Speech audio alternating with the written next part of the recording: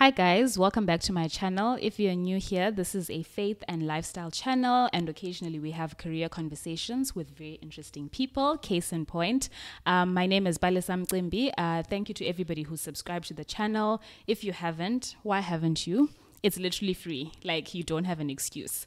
Today, I'm very excited because we've got a very special guest, another one, as promised, and we're going to be hearing more on her career and leadership journey, and I'm sure that you're going to enjoy the conversation.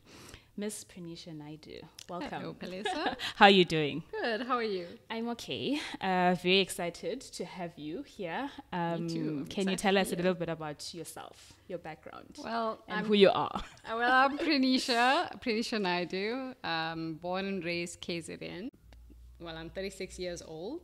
I'm a finance executive within consumer healthcare. Yes. I'm board member within consumer healthcare. I've been in FMCG for the last 15 years. So yeah, it's been quite fascinating.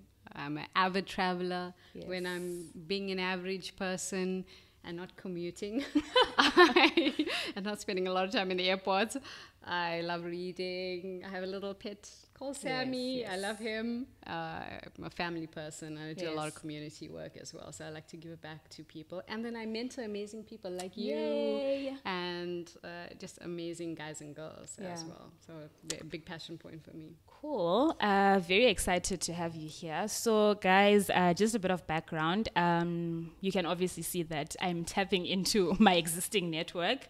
I met Prenisha through work, her previous employer, my current employer. That seems to be the trend with these videos. And I think, yes, I was partnering the function that she was working in. She had moved out of finance into the sales organization. And then we sort of like just formed a friendship. And later on, she became my boss. She moved back into the finance organization and became my boss. And we've still maintained a relationship post her departure. Yes, very awesome vibes, committed person, super smart, and career savvy. Is that a word? Yes. Very career driven, So I've learned a lot from her, which is why we've continue to maintain the relationship and the friendship, which is what it has evolved into. So I'm just going to be asking her a few questions about her career journey, and I'm hoping that we can learn something from it. So tell us from when you left school. Wow, when I left school. That's a long time. Thankfully not talking about primary school and secondary school. Matric. So look, I'm born and raised Merebank. It's a very small town within Durban. So, went to school there. I actually wanted to study the arts. Really? Very funny, right? So I was very interested in going performing arts.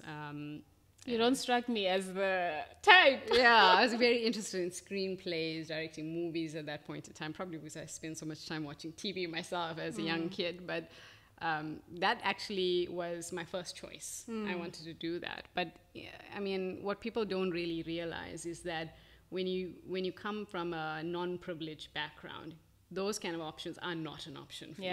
Yeah. You've got a limited amount of money, and you got to spend that money in the right spaces. Yeah. So I did what every other wanting to make money kid does. And I said, okay, second option, finance. Yeah. That's how I landed in finance, right? So whenever somebody asks me, wow, you're like so fit for the profession, I often say, actually, that wasn't even my choice, actually. It's just something I worked very hard at to make it, my first kind of choice. But yeah, it's a funny story. I wanted to study the arts. So did my university at UKZN, become finance. And I'm a finance professional, of course. Yeah. But I finished there at UKZN, and then, surprise, surprise, I was unemployed. Hey. It's the reality of almost every single South African graduate, right? It's a sad reality of our country. It's unbelievable, the level of smart people who cannot find jobs in this country. It is really a heartbreaking circumstance. But I found myself as one of those, right? So stayed at home a couple of months, started doing a lot of interviews. I really tried different things. At that point in my life, I was like, the single biggest objection ambition, shall I say, was literally to find a job and Yeah. make money. Yeah. Because in reality, most of us just want to make money. You know, Yeah. you want to be able to pay back school bills. You may want to further your qualification, which is what I want to do. I want to study honors after that. But you know, you got to find a job for that. Yeah. But the problem is that nobody's willing to take you on because you don't have the experience. They're asking for, 10 years of experience, but you're only 22. So there I was unemployed. And, funny story is that, some of the jobs that I did during that time, to try and get a foot in as well. Once I spent the whole day selling a car kind of polish at a garage. Really? So they said, do you want to come and be, trained to be a sales rep? I said, okay, I'm unemployed. Let me try. Maybe it's, a foot in the door. Yeah. So literally, I spent the whole day selling car polish, shining people's cars, telling them that, hey, this is a product. It looks amazing. I'll try it on your car. I'll shine a part of your car. Would you buy it? Yeah. So, I mean, you have to be prepared to do those things. Yeah. That's the thing, right? Yeah. When you are starting out, life is not easy. Yeah. It's very difficult. So, I mean, fast forward to that. Finally, an agency contacts me. So, a recruitment agency, right? Were you on the market for an agency, or they just reached out via LinkedIn? Or? No, absolutely not. I mean, 14 years ago, LinkedIn wasn't even a thing. I wish it was. I would be all over that. But unfortunately, there was no LinkedIn at that point in time. You literally had to apply manually. I used to sit in the internet cafes. I didn't have internet or computer at home, but I would sit every day in the internet cafe. Doing I was applications. so popular in that cafe that I would go in the morning, sit there literally most of the day, applying online, because you have to do these. People make you fill in literally a whole life history on an online application for jobs. They still do that. Unfortunately, some people who have not moved on with the technology. But that's how I would spend most of those months that I was actually unemployed. And I probably would have sent out, thousands of applications in reality. And most people who have been unemployed will tell you the same, right? Yeah. You gotta, it's like a one-hit wonder in a sense. Yeah? Whatever job you get after being unemployed for a period of time, that is what will happen. You'll unfortunately, one of them may take, but you've got to send out maybe 5,000 applications for that one to finally turn around in something. Because you're competing against 50,000 other graduates at the same time. So this agency then contacts me and they were like, we have a job. It's not a permanent job. Yeah. It's a POD clerk. I'll explain what that is in a moment. And it's only for a month. Yeah. Yo, that's so brief. Yes.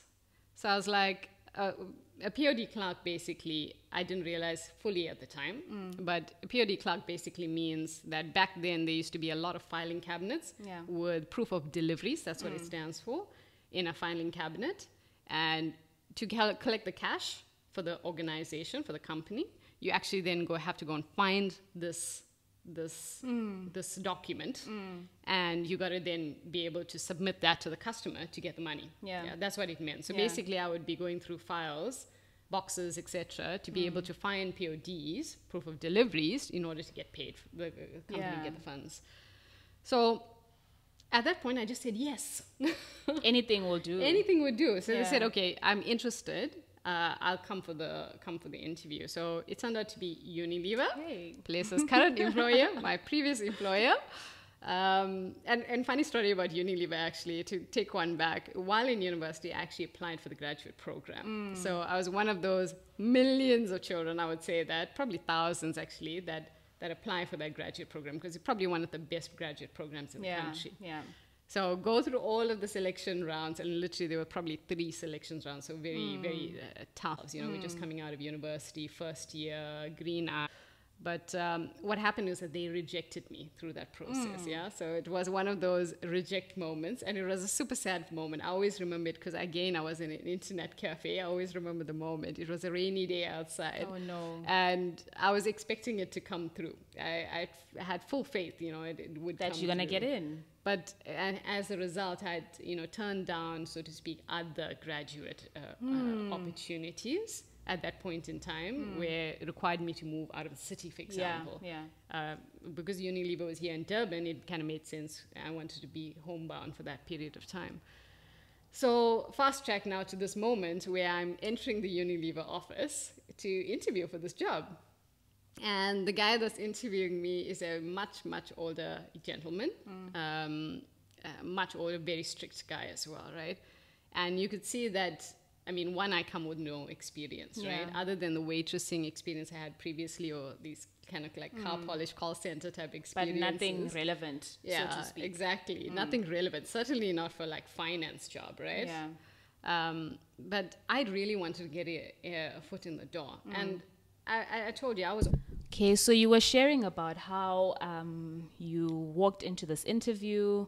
You knew that you didn't have the relevant kind of experience, but you were desperate for the job, so to speak. So what happened? Yeah, so I basically told him that I would work for free. Yeah, don't ever do that. Like, literally, please, guys, never do that. I think you can see the circumstances, obviously, that prompted that kind of thinking. Yeah. But for, a young graduate, unemployed graduate who desperately needs a job, that seemed like the best thing at that point in time, that to show that, I was really interested and I would be willing to work really, really hard. Thankfully, he never took me up on that offer. Yeah, imagine. That really helped, because I was kind of wondering at the back of my head, how would I afford How is that going to work? How would I afford the bus fees and all those kind of things as well? But it's so sad. Sorry to cut you, but now that you mentioned that so many people had applied for the graduate program, obviously, that you had initially applied for, but we know the situation in South Africa, right, with the high unemployment. That's how desperate it is for many people. Maybe even without having had the job already, your family's already looking to you for financial support. And here you are, you being offered a 1-month job, or that's all that's available to apply for. So many people could be subject to exploitation even. Imagine if he had taken you up on that offer. I know. Then what would have happened? So it's quite unfortunate, but we're not there. Yeah, thankfully we're not there. It was a great organization with the right values as well. So, that ordinarily that could have been a very compromising circumstance had it not been the type of organization that it was. But look, fast track, he hired me. It was a grueling month, obviously, but I literally stepped all in. That I think that's probably one of the secrets of success, my success. In a short space of time, people often look at me, as an exec director, very young. They kind of ask me what is the secret, to being able to progress so young in your career. And that's actually it. You have to be willing to go harder. You may not be the smartest. You don't have to be. You don't need to be the summa cum laude person, you don't need to be the person that's coming out of all of the fantastic academic results, the most qualified. You don't need to be that person at all, right? You have to, though, be able to be willing to go a little bit farther than the other people. You got to go there, because that's actually, you find that's what's going to set you apart. That's going to set you apart. The work ethic, the style of being able to learn things faster, putting a lot more efforts in your output, those kind of things. And for me, that's what I did. One could argue, how does a POD, proof of delivery paper girl, for lack of other words, move into exec director? With a lot of hard work. Let's be honest, right? It's a lot of hard work. But I had an amazing trajectory at Unilever. I seized every opportunity. Whatever opportunity came to me, I worked really hard for it as well. But I think the crux of the message always is that you can't really judge from the beginning what your story is going to be like. I never had any ambition. I will be very frank and honest. I never had any ambition. You wanted to be an artist. I had no ambition at all to be a finance, head of finance one day. That was not my ambition. It probably wasn't even my ambition until a couple of years ago, really, when I thought, actually, hey, it's possible. It's possible for me. Because, growing up in that environment, you never see people like us. You don't. You're not breaking bread, so to speak, with the CEOs. You don't have those kind of people in your communities. People are hardworking, they're humble, they are amazing people, but they're not doing the type of jobs that we now get an opportunity to do, right? I never had that experience. you don't even have the dream. No, like, it's not never. Even it's not a possibility. It's not a thought. It's amazing, you know. It's like such a mental block. Yeah. And that's a problem with, people that come, children that come from our kind of communities in a way, right? Indian Black communities that come from a non-privileged kind of background, you know, where you're sitting in a public school kind of domain. You're sitting there with 50 other kids. Everybody, you're kind of competing against each other, but there's a bit of averageness in a sense because nobody really is motivated to do more, right? They see what they see in front of them. And that becomes, unfortunately for most children, that becomes their then adulthood as well. Yeah. That's the community that they live in. The benchmark was low. Exactly. That's what you aspire They don't see towards. beyond that. Yeah. The benefit of moving into a good organization is that it helps you with that. Yeah. It helps you see beyond. I was instantaneously transported into this organization, even though I was in a very low paying job, probably unseen across thousands of other employee personnel as well to an extent of time. It opened my own mind, actually. Like, I saw these people and I was like, wow, you can actually. There is a space, I saw people who had achieved to an extent, and I thought, actually, wow, this is an interesting space for me. But even then, early days, I still didn't consider it. I thought it's very, very different. It's them, not my path. I was just like, whatever I do, I keep the job, right? Yeah. So I was still in that mindset. But literally, I temped for a year at Unilever. I did. So your 1 month turned into a year? A year, exactly. Gosh. That's amazing, right? So 1 month turned into a year. But a year of temping, where any moment, they could cancel your contract. Oh, I remember 3 months in, I actually got a notification the contract was cancelled. Really? And I still remember the toilet to date that I sat and I cried in. Oh my gosh. And then I came out and continued to work. That's like the story of every corporate, right? There's a lot of these kind of toilets in the corporates. Where you go to just have a moment. Exactly, where you have a moment. But you have to have that your contract cancelled at that point in time was the most harshest thing for me. I couldn't see beyond it. It was the most emotional moment I can ever remember in my corporate life, actually, because it meant so much, and it meant so much to everybody around me, my family, etc. as well. So it was a really gut-wrenching moment. But then they came back to say, actually, we want to keep you. Yeah. We have another kind of opportunity outside of just the collection of PODs for you. So, dear, are you interested to just keep on? I said, yes, I will do it. You'll take anything. I will take anything. But look, a year in, they converted me to permanent. I finally got a permanent job.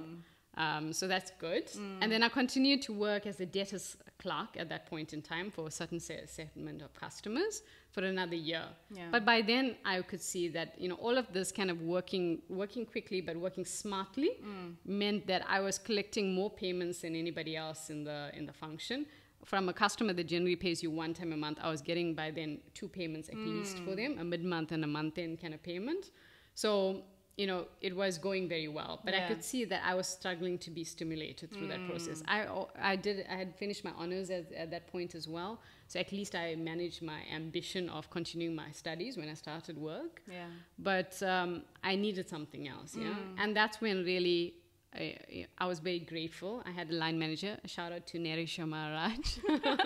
She was a line manager and later became, a good friend as well. But she motivated to somebody else within the organization for one of the category roles. So fancy. Exactly. So at that point in time, that would have been a role, by the way, if I had originally got the graduate That's what you would have gone into. I would have gone into it. So all here at the right was time. Exactly. Here was I 2 years now behind. Entering the job that I would have got had I, got my foot in at that point in time. But no stress for me, honestly. You're still in.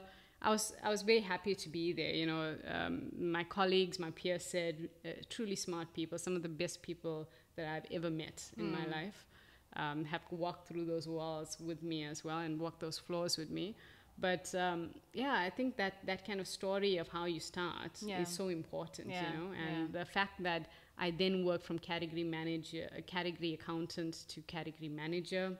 I worked on the Africa portfolio. I did a lot of work with Nigeria at that point in time, and a few other markets within Africa. And then I went across to Singapore. Okay, so you were sharing about the feeling in your family during the time where you were in between jobs. Yeah. So I was sharing that actually they're extremely supportive people. So my mom, dad, my sister, extremely supportive. I think they were more concerned during that time of unemployment. You can imagine, you know, coming from the type of families you come from, the level of investment, right? Even then, you know, 14 years ago, 15 years ago, the level of investment to put somebody through university is significant. It's a lot. Especially if you have more than one child as well. I mean, in this case, I was very lucky. My mom, dad, they really put every single cent that they saved behind studies. That's all. That was their ambition. So I was very grateful for that. And actually, that was the guilt factor for me, in a sense, because I felt so required now to actually to move that into something meaningful, to actually make a return from it. Yeah, for using finance. But I felt in that way that I can't let what they have done. I saw them struggling. My mom worked 7 days in a week in a shop. She was a shop assistant as a cashier. My dad worked so hard, literally taking a bus in the morning, bus in the afternoon. But, you know, life was very, very tough. In a way, we grew up in a very tough environment as well, because every cent had to be saved for this moment where my sister and I would eventually go to university. Yeah. But the view is now, okay, I have this. Now what? They've spent all this money. How do I turn it into something? That was literally the motivation, and it was the motivation for years, to ensure that I don't let them down, in a sense, that I've been able to do something with the years in which they have compromised and sacrificed, literally. So they've never put that pressure on me. It's probably a pressure that I put on myself. A lot of people would tell me that. But at the end of the day, I think, you know, if you come from that space, you got to be able to give it back, you know, in a way. So yeah, look, I mean, they are super supportive. They were very supportive during that time. But it required, obviously, quite a transition for us as well, as a family, during that time as well. Yeah, no, certainly. So back to doing roles across markets and then physically crossing the border. Yeah.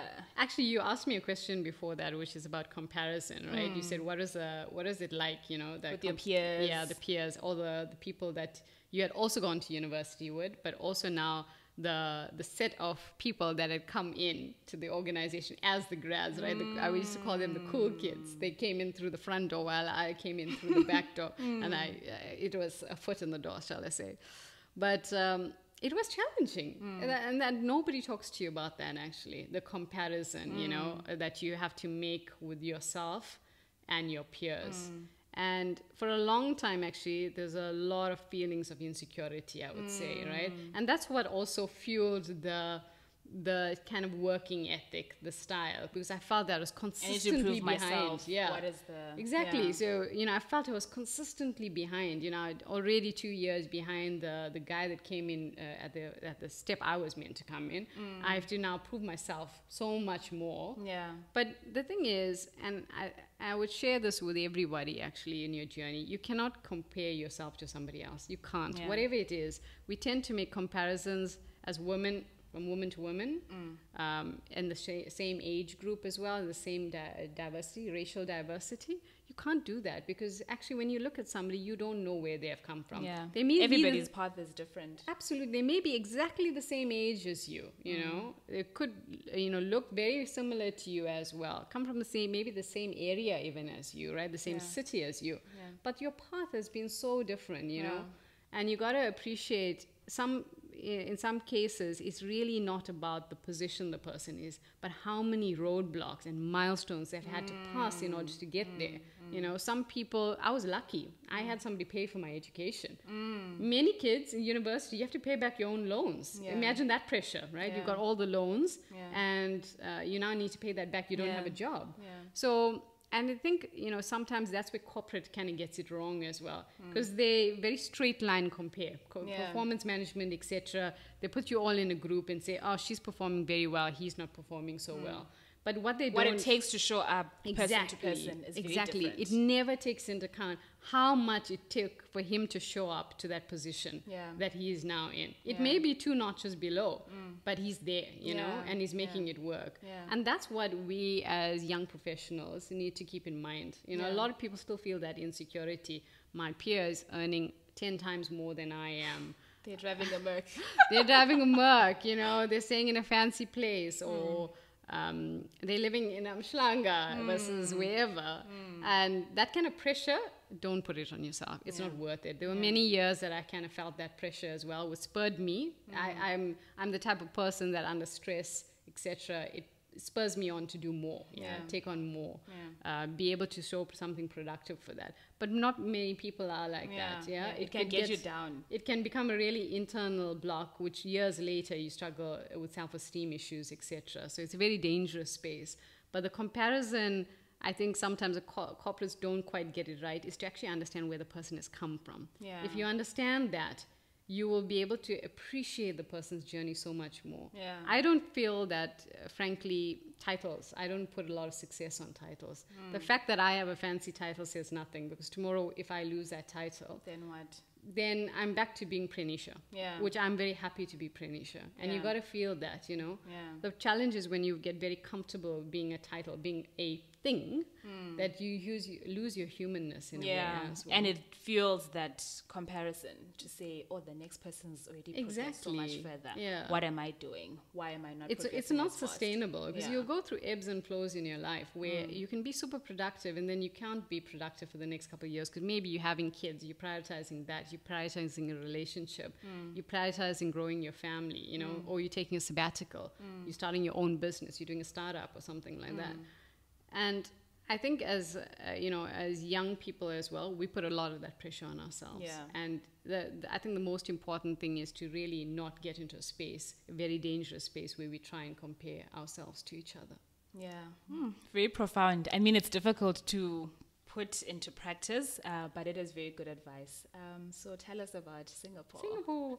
Wow, so 2 years of my life in this amazing and very hot and humid city. Well, this is a city, country actually, but it feels like a city. That's why I say city actually, because it felt so small. It kind of felt like a smaller version of Durban in a way. But such an amazing place, really.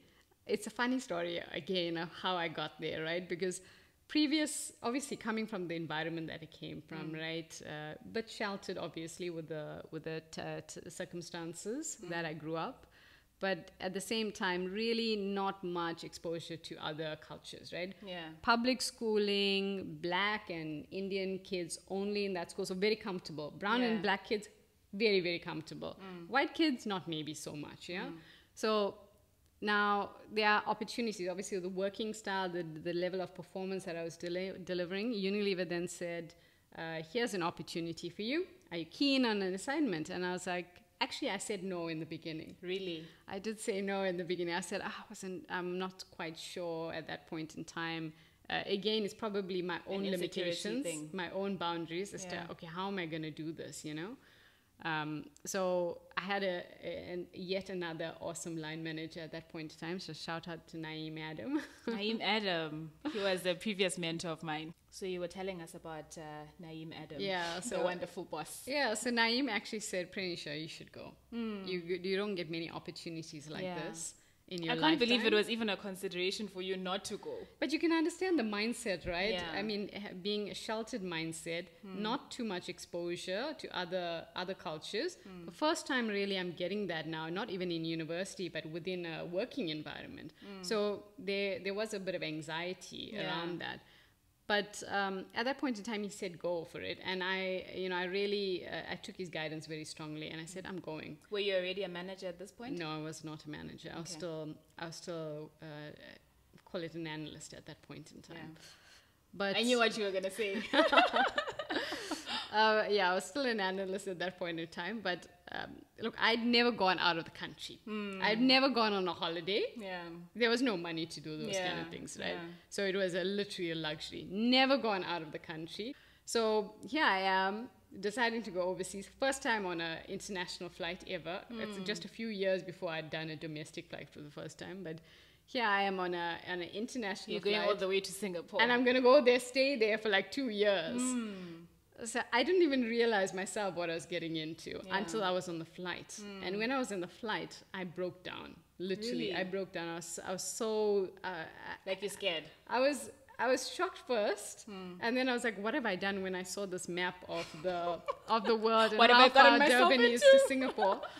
But I really broke down in that moment. I said, "Okay, this is going to be a life-defining moment for me." And it truly was a life-defining moment. You know, it truly was in every way. I think from the work that I got to do, the people I got to meet, the most amazing thing about it though was the mindset. Yeah. My mindset just grew phenomenally when I was in that space because you're meeting so many different people, you're experiencing so many different things, you're learning from other cultures, you becoming socially nuanced in terms of what are the characteristics, what to watch out for, what to be wary of. How do people engage? Exactly. How do they just... how do they show empathy? Do they show empathy at all? Those kind of things, But the mindset for me at that point in time was just like, wow, it was like all open, But, and that's why I consider it the life-defining moment. Other than the fact that it was fun and I got to travel and, I got to meet great people, I had a good time, good and bad times as well, obviously with being away from family and stuff. Yeah. But still a great time overall. But I think the mindset shift for me was the most important because the person that returned was not the person that left. Yeah. In a way as well, I had a line manager, so shout out to Juliana. I was still in Singapore actually, but she, within the first 2 months of me getting there, asked me to resign in South Africa and join Singapore actually. Really? And take up a job that was happening at that point in time. And obviously with me being so new. I mean, you didn't even want to go there. I was like crying on the flight, and here I'm 2 months in, I'm thinking, how the hell am I going to survive more? And I was really unsure. So she was so supportive though. She set up an opportunity for me to continue to be a manager, but continue to report into South Africa. So I didn't have to resign formally in South Africa for that. And I thought, in my... You got promoted in Singapore? Yes, I got promoted in Singapore. I didn't know that. I got promoted in Singapore. And I'm in 2 months into this job, And I didn't even think it was going to be possible at all. So... That is insane. I went for the opportunity. I was completely not prepared to be now a manager of a foreign team, literally a foreign team. One lady from Vietnam, another guy from India. And a whole bunch of foreign nationals in the office now working, partnering them on a daily basis. But this job was just amazing. I mean, and she was amazing because for the first time, actually, I actually questioned myself, what did she see? Yeah. What did she see? I in preparing for the conversation with you as well, I thought about it again. I said, because at that point in time, she just offered me the job, 2 months of observation. Here you are doubting yourself and someone is like... Exactly. It was, for me, actually, in that moment, she taught me so much, I think. She taught me a lot about my own self-worth and that you don't have to rely on somebody else to recognize your self-worth. She didn't have to say anything. She didn't love bomb me in any way to tell me, oh, you're amazing, that kind of thing. She never did. She's a very amazing woman. She's a very straightforward woman as well, very strong leader. But she literally just said, you're good at this. I've observed you. Let's do it, So for me as well, that was a mental block. It was the first time that actually I thought that was a moment that said, okay, maybe I could be something else. Yeah. I could be something better. That was the moment. She did that for me. Wow, that's amazing. And that's what it takes, actually. Another woman believing in you. And they don't have to believe in you and be all huggy and things like that, but they do need to say something affirming. Exactly. That small affirmation and that movement to support and help, lend a hand. Literally, she reached down and she pulled me up. In my head, that's how I see it, In that moment, she's changed the course of my life for the next few years. So I'm very grateful for her for doing that, for me as well. But I mean, outside of that, I got to do a global brand finance lead role across many countries: China, US, Thailand, Indonesia. Got to do amazing launches, e-commerce. I love, that's where my love for digital really came from. So I came back with all of these fancy ideas, and everybody in South Africa was telling me, no, we're not there yet, you have to wait. I'm like, but China is there, China is there. And they're like, no, you have to go back to doing what we're currently doing. We'll get there eventually, which is true. We will get there eventually as a market, as a country as well. But really, I mean, that's where this initial sparks of I can be someone. Yeah. I am someone, actually. I am somebody already. You feel actually worthy at that point in time. She recognized it, but actually I realized at that point I probably needed to recognize it in myself as well. Yeah. So tell us about the differences in culture, if any, and how it's like working in Singapore. Well, the cultural nuances are different. I mean, there are lots of cultures, firstly. It's an expat space, so you meet a lot of different people from a lot of different countries.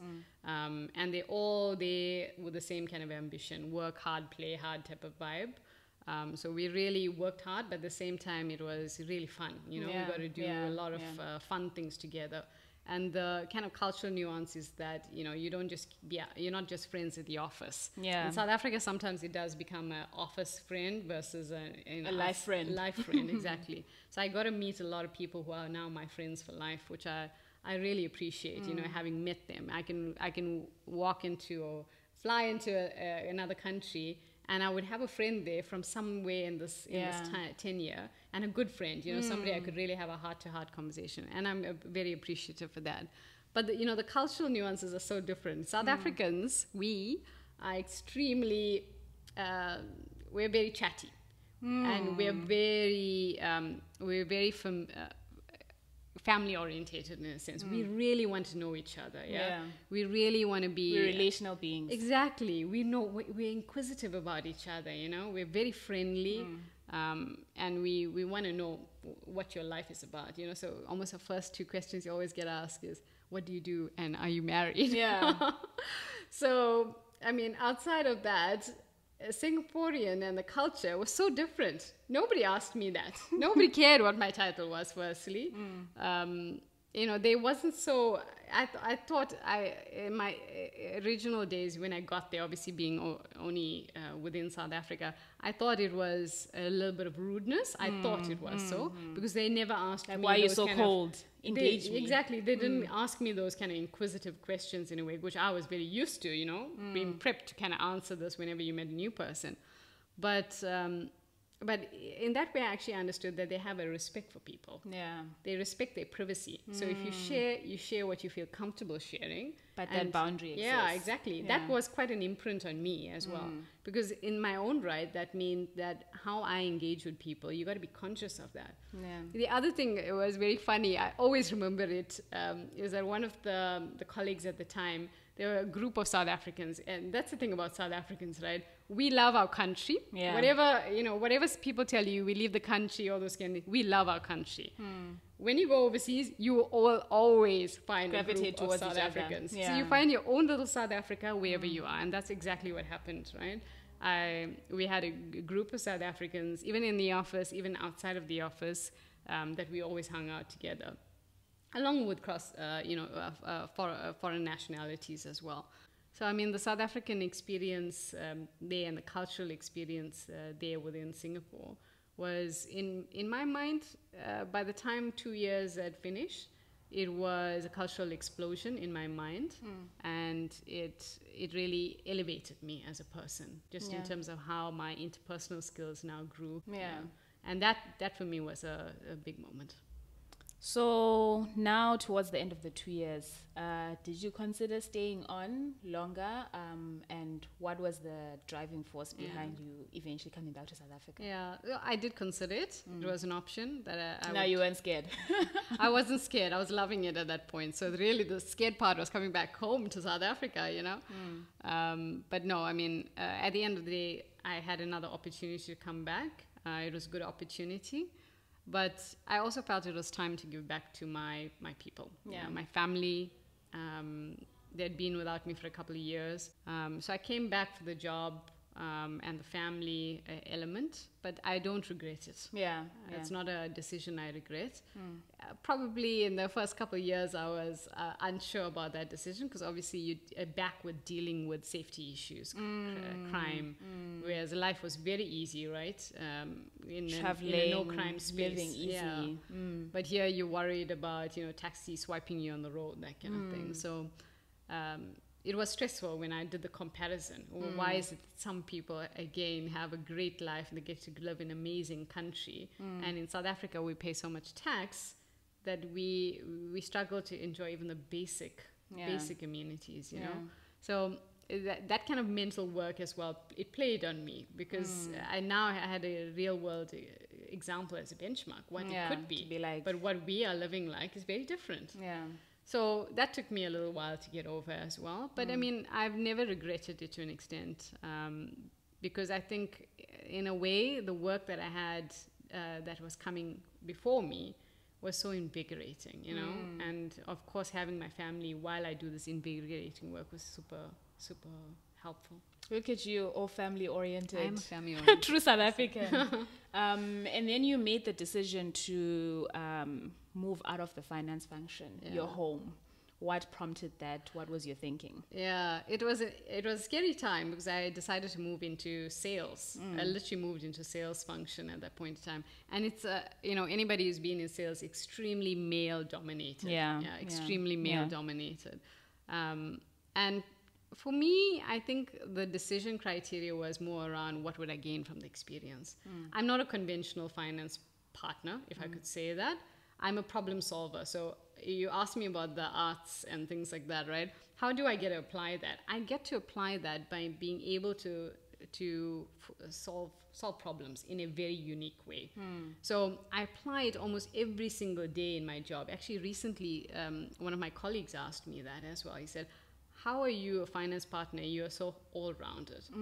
And I said, actually, that's what I love. I don't want to actually be the finance person that rears her head when there's a number being spoken.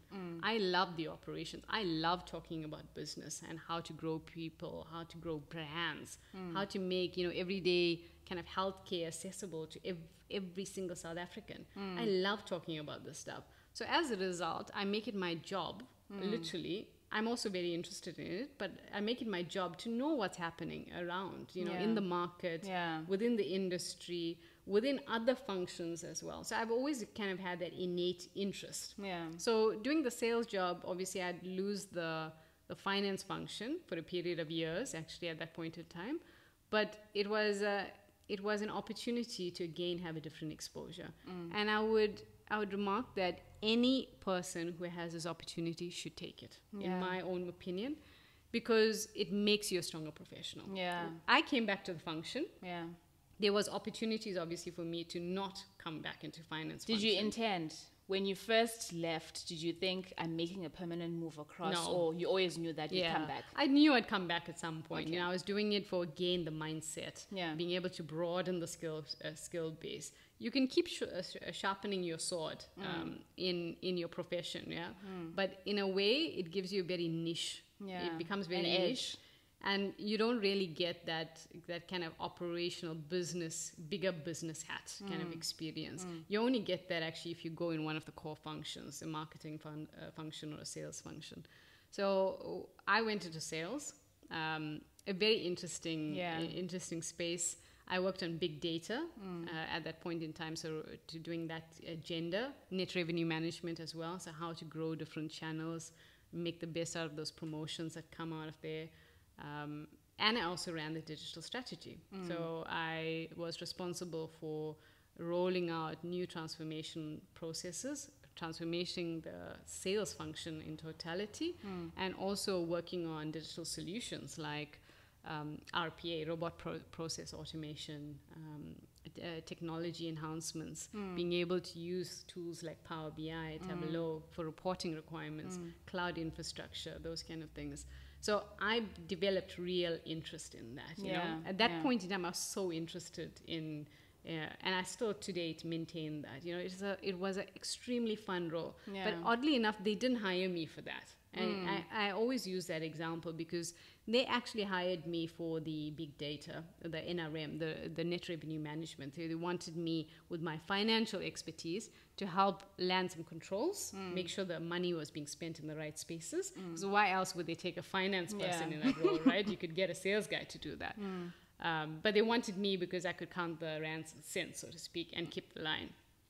But what I had transformed it into by taking on, seeing there were so many gaps within operations that the sales guys couldn't get their jobs done because they had to focus on all of these other pieces at the same time. I had an opportunity and I just took it. I saw there's an opportunity for a digital transformation. And that's the thing, right?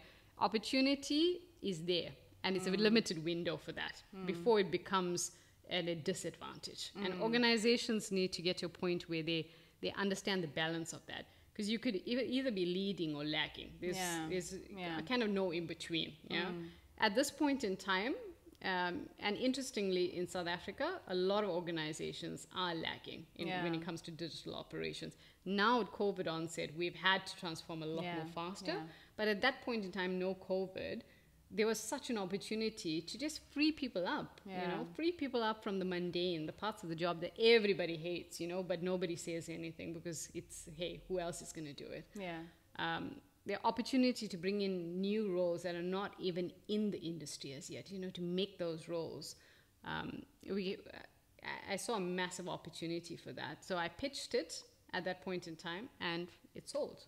So were you approached for the opportunity, or did you just say, this is the gap that I'm seeing, this is the vision that I have, give me the opportunity?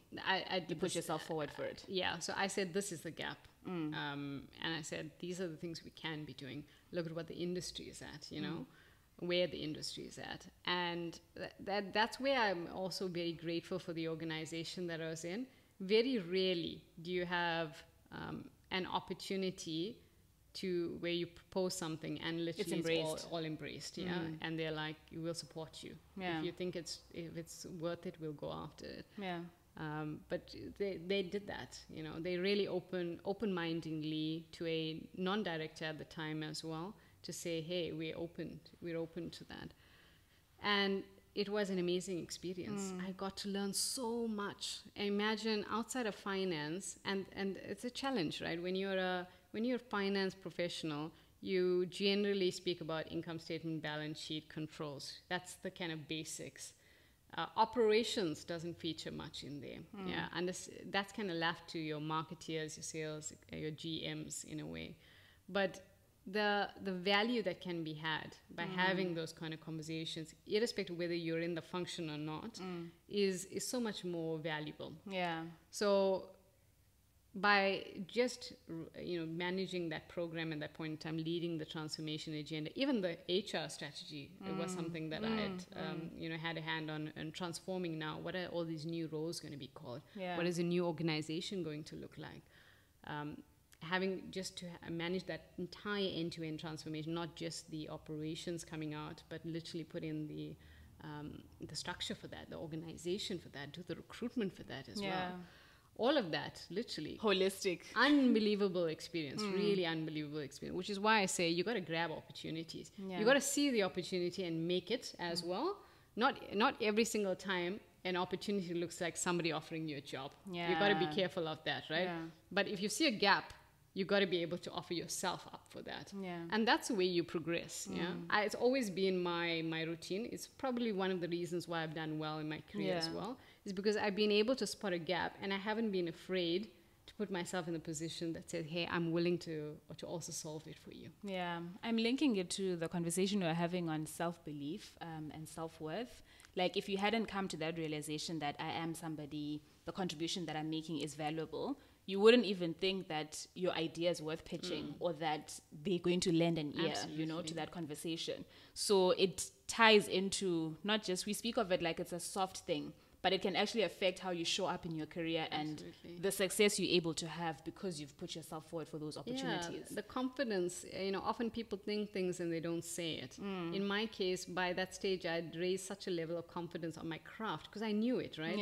I may be an introvert, in my personal space, But within my professional space, I'm great at what I do. I know my stuff, you know. I put effort into knowing that. I don't just know it. I dedicate a lot of time and effort into making sure that I know what I'm talking about. Yeah. So that then gave me also the confidence, you know, to be able to say, hey, this is an opportunity and I see you have no one to do it. I'm willing to offer my services. Wow.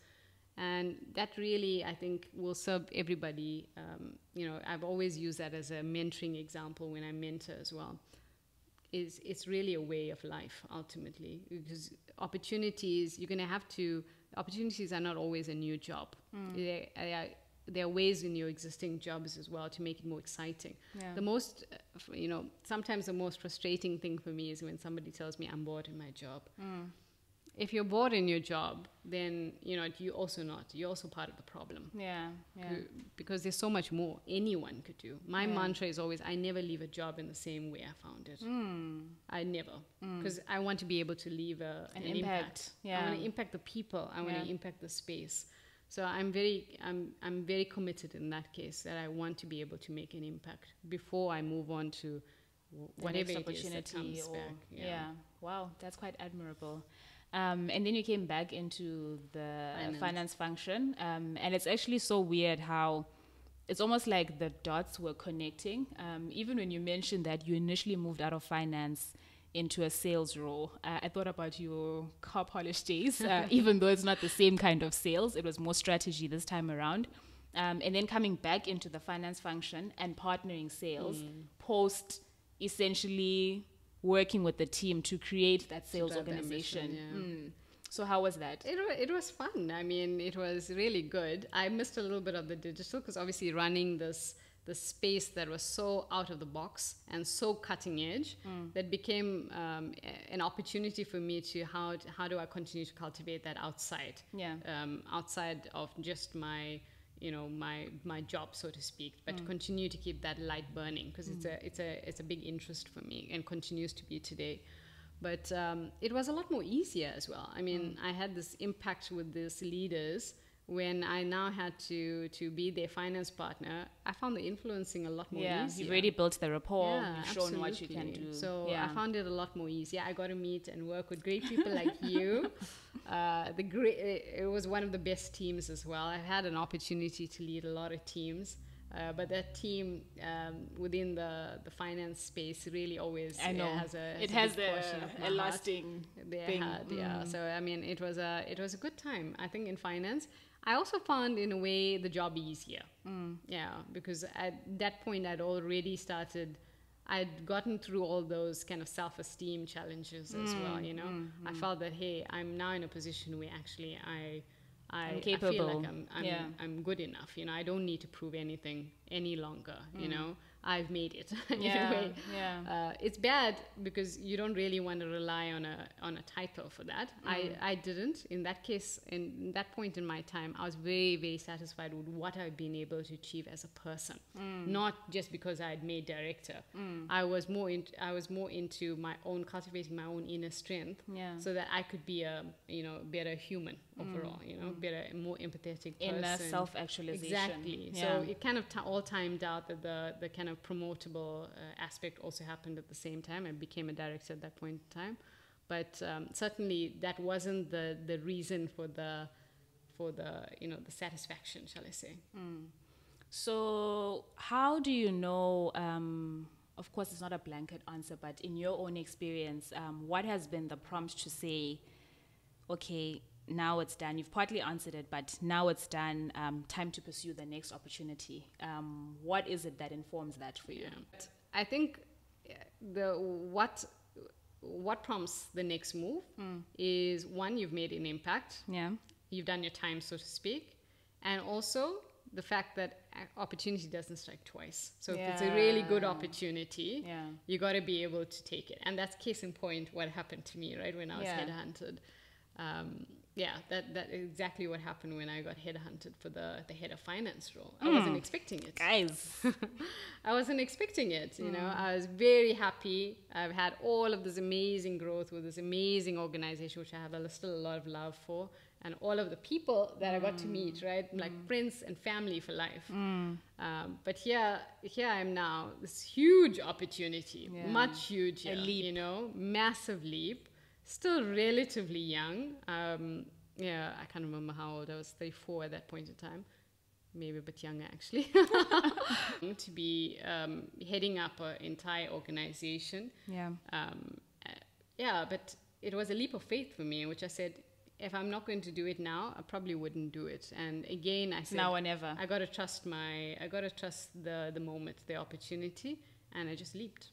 Trust the moment. Wow, what an interesting journey. I'm sure the thousands of you who watch this channel have learned a lot. Prenisha is very driven, good head on her shoulders, so to speak. You can see how she approached even the decisions that she's made in her career, how she wanted to make an impact, how to plan the next move, essentially. So I've learned a lot from her, not just in the time that she was my line manager, but in general, in the time that I've known her. So very good journey from a career perspective. You've shared that you're also quite passionate about travel. What are some of the things that fuel you outside of work?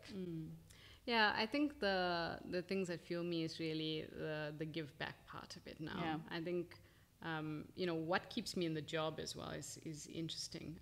The part that I love most about the job actually is the impact I get to make on people's lives. Yeah. The mentoring. Yeah.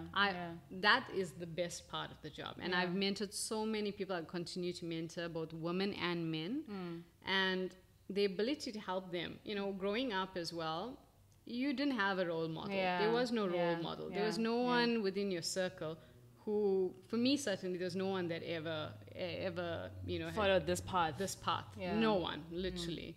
So who do you ask for? When you see the subtle biases, or you finally recognize it, when you see the prejudice, you see the emotional kind of trauma and turmoil that goes with that. Who do you actually turn on? There is no one to turn on. And I always remember that, because there have been many moments, crying in toilets, board meetings, being able to, how do you say it, like have emotional connections in a way. But all of these moments, they mean something. It means something to me, because it was a hard journey, not having somebody to lean on. Is challenging. I've had great people, great line managers, Philip Sass is one of them, is really a, massive Second time supporter. is getting a shout out in this channel. Shout out. But I mean, he's an amazing friend. I would call him a brother by now, but still continues to be a massive support. But I mean, outside of people who like me, people who've experienced the same things I have experienced, a lot of those leaders didn't quite understand it, right? So they would help on the job, they would help provide direction, but they wouldn't help the inner stuff. The journeys have been so different. Absolutely. They wouldn't help the inner stuff. So I think, my role now is really about paying that back and helping, reaching down and lending a hand and pulling other people up. You got to do that, and I really challenge every single leader. If you're not doing that, make that your number one goal. Because your job at this point in time is really not only about delivering the performance. That can happen. I'm a very goal-driven person. I'm a very performance-driven person. I continue to keep that happening. But I want to be able to bring people with me. I want to say by the time I retired that I created this many leaders, That is the person I want to be. Outside of the job, the sexy title can go tomorrow, but that Prenisha, who's the empathetic person that continues to help people, that continues to tell people that they're more than just what they are, where they come from, their title, their kind of job status, their relationship status, more than all of that. Lack thereof. I want to be able to be that person. So the kind of support that I lend on that continues to be that's the legacy you want to leave. That's the legacy. And if I talk about purpose, that's the purpose for me. I want to be able to be that support that I lacked, that I see is required, that unfortunately not many people are vulnerable enough to talk about. So, Beautiful. Any closing remarks? Thank you very much. This was fun. I'm very excited to have been here with you. And I really hope that my small story, hopefully small, has helped you. And of course, I mean, I'm very happy to mentor as well. So if anybody wants to directly contact me via Palesa, her page. I'm very happy to continue to support both women and men, both welcome, and lend my support in whichever way I can. Beautiful. Thank you so much. I will link Prenisha's LinkedIn link at the bottom in the description box. I hope that you enjoyed the conversation, that you learned a lot from her. I certainly have and continue to do so. And I hope that it's inspired someone to say, I can be something, I am something already, and just reigniting that self-belief. I feel like it's a journey of self-belief more than just progression in your career. Very beautifully articulated story. Thanks for joining me on my channel. I will see you guys on the next video. Bye.